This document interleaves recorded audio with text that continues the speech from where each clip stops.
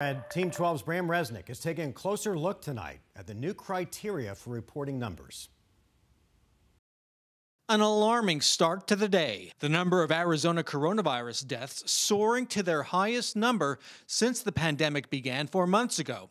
67 reported in just one day. With respect to what happened today on the increase in number of deaths, I've looked into it, and there's nothing fishy that I can see. Those 67 reported deaths, twice the previous high, include 32 reports overnight from Arizona's 15 counties.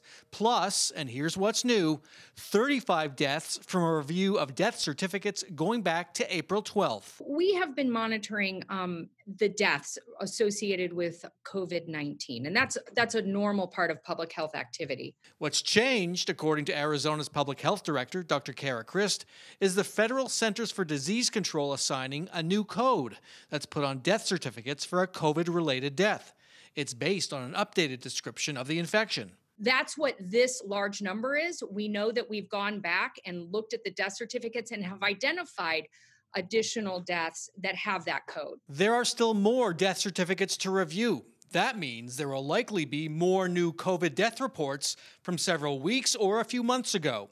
The work could extend through a second COVID wave in the fall. Hopefully, the county and state health departments have sufficient staffing to actually go back and do this work, because I know it's important to families. So will all COVID deaths be tracked down? We will never be able to identify every death that was COVID-19 as COVID-19. There will be deaths that slip through the cracks. In Phoenix, Bram Resnick, 12 News.